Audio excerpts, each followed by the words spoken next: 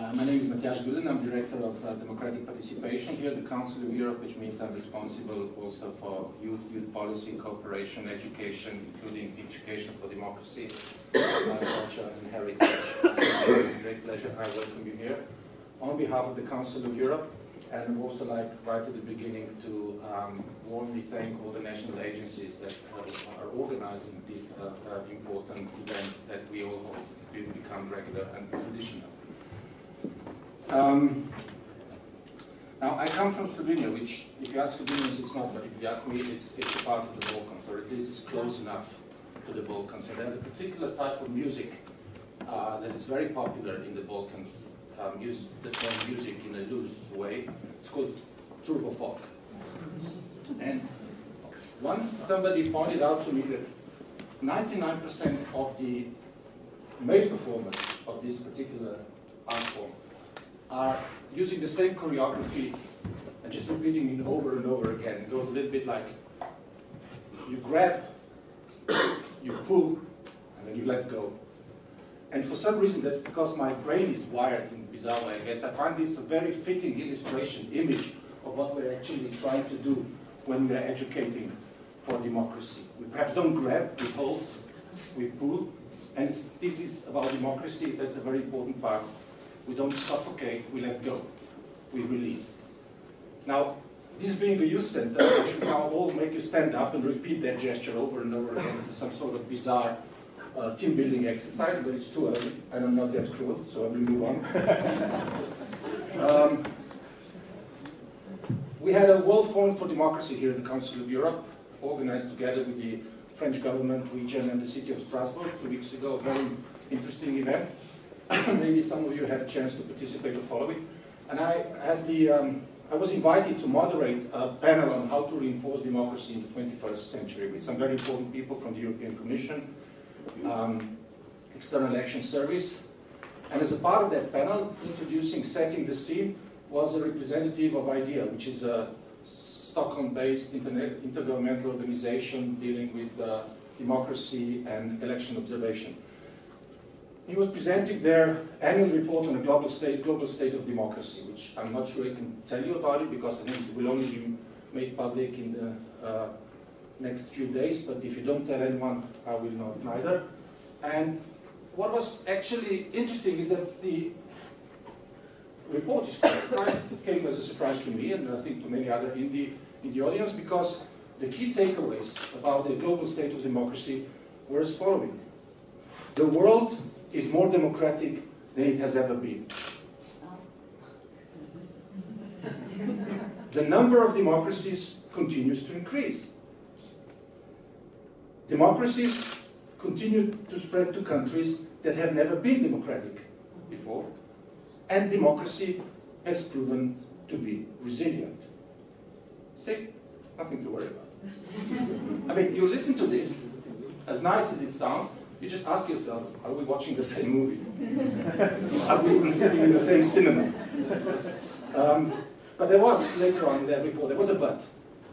Because it said, of course, there's more of it, but the quality of that democracy is on decline. Which, in other words, means that there's more of it, but it's getting worse. Which is a little bit like two guys going to a restaurant, one saying, the food's getting terrible here, and the other one saying enthusiastically, yes, but the servings are getting bigger. Now, I'm not saying that their report got it wrong. It's just that when you look at the way they are measuring the state of democracy, their yardstick, their methodology, it's very institution heavy.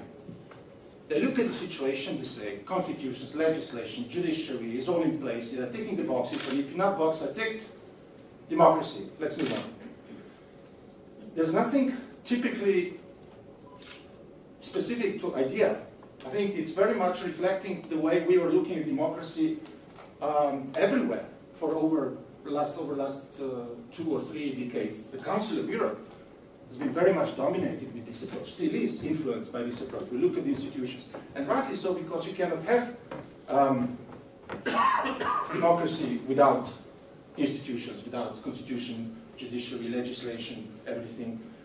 that you need. And we started that when democratic changes started in Europe 30 years ago, because also we believed that the consensus on democracy was so strong on human rights that it was irreversible. So basically the only thing we had to do is to look at the countries that didn't yet have the democratic institutions, put them there, reinforce them, and then just make sure that we wrinkle out any little, iron out any little wrinkles and then hiccups that may come, and we'll all live happier ever after. It didn't really work out this way. Something went wrong, and I think that something that went wrong goes back to that little but in the Edu4Europe's report, decline of quality of democracy today. And that relationship between democratic institutions, democratic environment, which actually is what has declined, is not really new. It was building, if you think, in the Council of Europe and the European Union from the very beginning. In the Council of Europe, the European Convention has been adopted in 1950. The next major convention was the European Cultural Convention, which is about education, history teaching, languages. Everything that is considered, has been considered by the founders of Europe being essential in order to invest, stimulate, nurture, protect that environment, that unity, openness that is necessary for institutions, European or national institutions, to function. We have neglected that a little bit after 1989. With all the best intentions, but we have neglected it. I think we are now confronted with the result. Going even further back in history, there's been a US federal judge named, believe it or not, Judge Learned Hand, who said in 1944 and 1945 to 150,000 new US citizens in Central Park in New York, he said, "I often wonder whether we do not rest our hopes too much upon constitutions, upon laws, and upon courts. These are false hopes. Believe me, these are false hopes. Liberty lies in the hearts of men and women. When it dies there, no constitution, no law, no court can save it. No constitution, no law, no court can even do much to help it."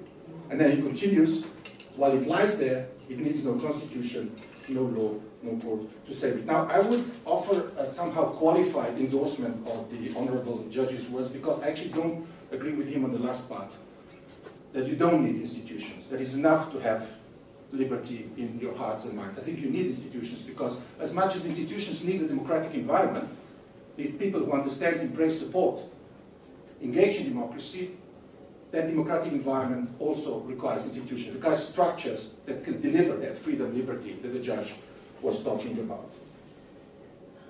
So, if you say institutions are doing rather fine, Edu4 says that, and I think they are right.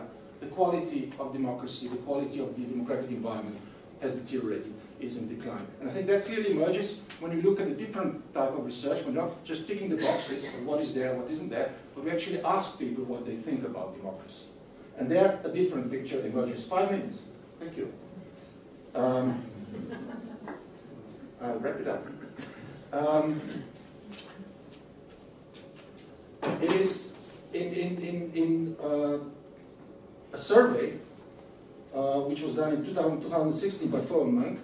It shows that in several consolidated democracies in Europe and North America, support for democracy has decreased. And this study argued that people have become more cynical about the value of democracy as a political system, less hopeful that anything they might have influenced, might influence public policy, and more willing to express support for authoritarian alternatives. And the Pew Research Center latest survey on the state of democracy also shows that across 27 countries polled, even though liberal democracy is still supported by a majority, more than half of the people are disappointed in the way democracy operates.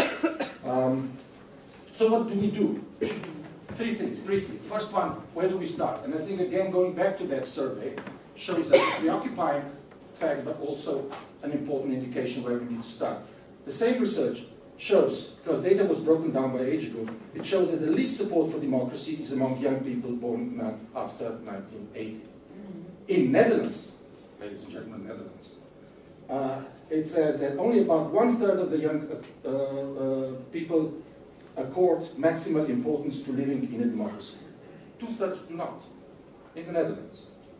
So I think that's the indication where we need to start, not only with young people, but in particular with young people. Secondly, I think we need to know that it's not enough, that we need to address some of the underlying issues that are fueling, that are providing fertile ground for populist attack on our democratic institutions. It is not enough to tell young people or any people just you have to love democracy, without demonstrating that democracy can deliver for them, economically, socially, politically. And thirdly, we need to invest in that democratic environment. Which means we need to invest in people, in their skills, understanding, means of empowerment, so they can be active citizens, take part, understand, be interested in, engage, and benefit from that democracy. Not at the expense of institutions, but to help, to ensure that institutions can function. And here we come to the education for democracy, which is the subject matter of this meeting. There are two, of course, major categories, formal and informal. If you ask me which one is more important, I would say both. Formal, of course, because school is being the environment together with family, perhaps the most important environment where people's attitudes, perceptions, relationships of the world, society are being shaped. And that's why we have developed a fancy tool instrument that I'm very proud about. It's called Framework of Competence for Democratic Citizenship, and I'm sure you're going to hear about it perhaps more in the next days. I call it our Swiss Army knife for democratic citizenship. I know that borrowing imagery from military is not a good thing, probably not appropriate when you talk about democratic citizenship, but we're talking Swiss Army. So I think that goes okay. Not the most bloodthirsty military force in the world. Next week in Paris, the French presidency of the Council is organizing a conference of ministers of education dealing with two important subjects, education for digital citizenship and history education. In both, that little Swiss Army knife is going to be the central vehicle instrument to achieve policy progress in these areas. I will tell you more about it, but I'm not allowed to. Informal, to conclude. In the Council, of course, that is primarily the youth sector. Youth policy, extremely important, because it brings together two things. Firstly, it brings together the critical target audience of the education for democracy, young people, together with the critical resource, young people. Because that's actually what it is in the Council of Europe. Informal education for democracy is not for young people, it's not just with young people, it's by young people. And secondly, when you look at the priorities of the youth work in the Council of Europe, which is young people's access to rights, youth work and youth participation, and inclusive and peaceful societies, it shows that it actually is sort of holistic approach, I hate that word, holistic approach bringing together not only education in the ways that I've described, but also is addressing some of these underlying issues that are driving that attack on our democracies, political marginalization and so on. Now, I will conclude, because this is more or less what I more or less prepared for you this morning. Should probably just fade out like a rock song. But just want to say this. What you are doing, what we are doing here, and when we go back to our places of work, is extremely important. But it's also very difficult. And it's very difficult for the same reasons that I've just, because of the situation described. It is difficult to educate for democracies with the objective to reverse the deterioration of a democratic environment because it is taking place in a deteriorating democratic environment. Because the values and principles and attitudes that we're trying to transmit to that education are no longer universally acclaimed. They're being challenged, they're being questioned, they're being discarded. You know, 25 years ago when I started Council, I said, what do you do? Democracy, great. People were born. Now it's like some sort of, conspiracy. And that's really an image of the times we live in. But that just means it's even more important. So I will just finish and just say, give it all you have. Your brain, your heart, do it with skill, creativity, passion, any other vital organ you can find. Hands are vital organs in some cultures. So just do it,